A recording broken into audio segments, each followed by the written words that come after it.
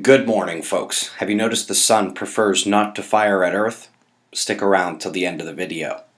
The departing western limb has become the launch pad for major plasma filaments. This is the third such eruption in October. Lift, release, and snap.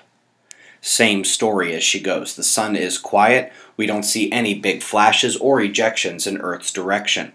Still, the coronal hole is taking the cake aesthetically.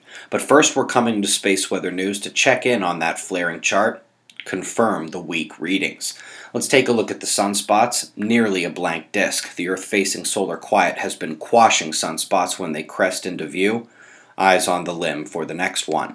When we look at our star in 171 angstroms, we see the bright loops coming up through the corona from that area. Those are the umbral magnetic fields of the spots.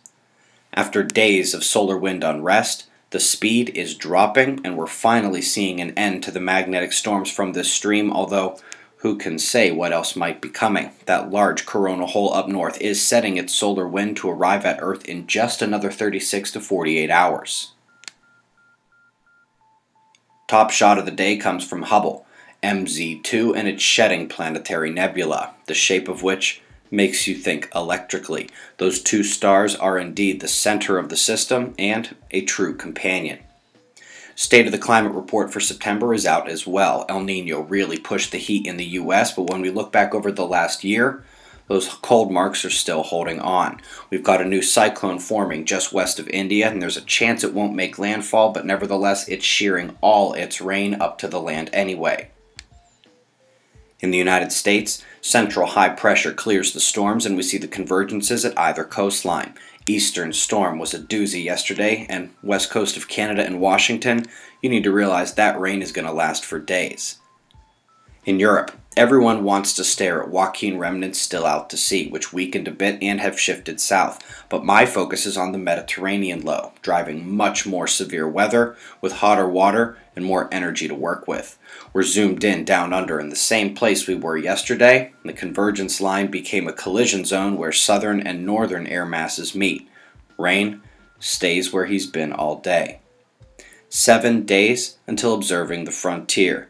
Myself, along with some esteemed friends, bring the frontier of discovery to Pittsburgh for the first conference for the observers. Also, folks, under Premium, there was a new deeper look added yesterday about the solar storm effects, and it is Saturday, so Fly on the Wall podcast will be posted to the website in a few hours.